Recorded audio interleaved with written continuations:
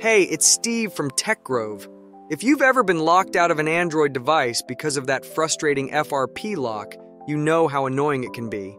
In this video, I'm going to show you some proven methods to remove the FRP lock, and the best part is, these methods work on any Android device, no matter the country or brand.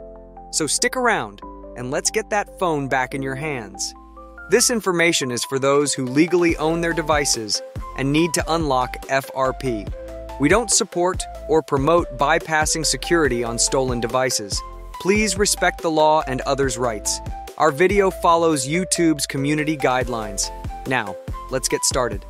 First, go to safeunlocks.com, navigate to Services, and select the FRP Unlock option. Begin the unlocking process by entering your name and email address. Make sure this information is correct, as all unlocking details will be sent to this email. Then, choose the brand of the device you want to unlock. Next, enter your device's IMEI number and accept the terms and conditions. To find the IMEI of your FRP locked device, check the back of the phone or under the battery for models with removable batteries.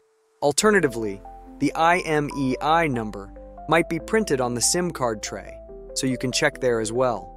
After verifying all the information, click the Proceed button. You will be redirected to your order, and you should receive an email with the unlocking information. Follow the steps provided to activate your order. It's recommended to watch the tutorial video for guidance. Once you complete the activation process, you will receive a membership ID associated with your order. Enter this ID in the membership identification box and activate your order. Ensure your device is turned off before doing so. Finally, you will receive a confirmation email indicating that the unlocking process has been completed successfully. Once you receive the confirmation email, restart your device to complete the unlocking process. You will see a screen verifying the information. After this process concludes, follow the entire setup procedure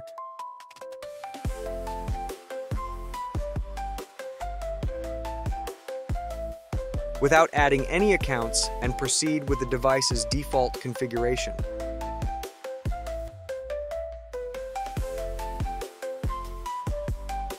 Upon completion, go to your device settings to ensure that no accounts are associated with the device. This will help you verify your device information and ensure its authenticity. It's important to note that the unlocking services primarily work in first world countries. If you can't access the services or prefer not to use them, we offer 250 unlocks every week for viewers who watch our videos. To participate, simply like this video, subscribe, and comment with your Android phone model, IMEI, and your country. Once you complete these steps, you will be automatically enrolled. This is a clear and concise way to join and unlock your device. There are several ethical and legal ways to remove the FRP lock from your phone. One method is to contact the original owner of the device and request them to unlock it using their Google account credentials. This is the simplest and most straightforward approach. Another option is to reach out to the device manufacturer or your carrier. They can often provide assistance with unlocking the FRP, especially if you can prove ownership of the device. Providing proof of purchase or other ownership documents can help in this process. You can also visit an authorized service center. Professionals at these centers have the tools and expertise to safely and legally unlock your device. They follow official procedures and ensure that your device remains secure throughout the process. Using legitimate software tools designed for unlocking FRP is another ethical method. These tools often require verification of ownership and follow legal guidelines to unlock your device.